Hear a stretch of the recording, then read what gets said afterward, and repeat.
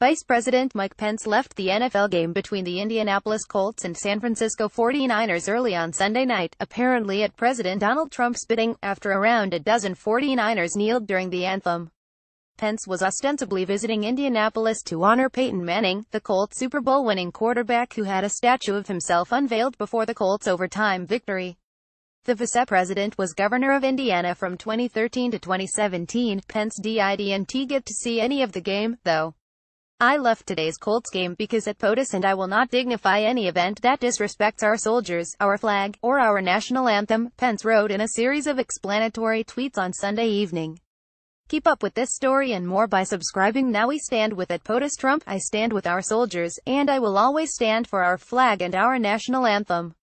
Trump tweeted about an hour later on Sunday evening that he had orchestrated Pence's walkout.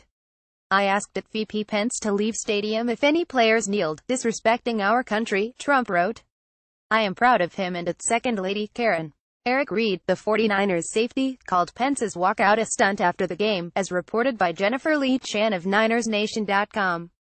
Trump has been engaged in a battle with the NFL and its players since he told a rally in Alabama on September 22 that any player protesting the perceived treatment of black people in the United States by kneeling during the anthem should be fired. The practice has caught hold in the NFL since former 49ers quarterback Colin Kaepernick began to kneel at the start of the 201,617 season. Curiously, Pence was never meant to take in the whole of the game. The Guardian reports that Air Force Two was scheduled to take off from Indianapolis International Airport at 4 p.m. ET to get the vice-president to a political fundraiser in Los Angeles.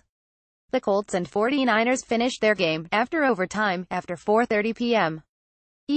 that, as well as a report from NBC that the vice-presidential pool never got to enter the stadium and was told that Pence could leave the game early, seemed to have angered Democrats, who pointed out the potential cost of Pence's trip. Brian Schatz, the senior United States Senator from Hawaii, tweeted, "Wait.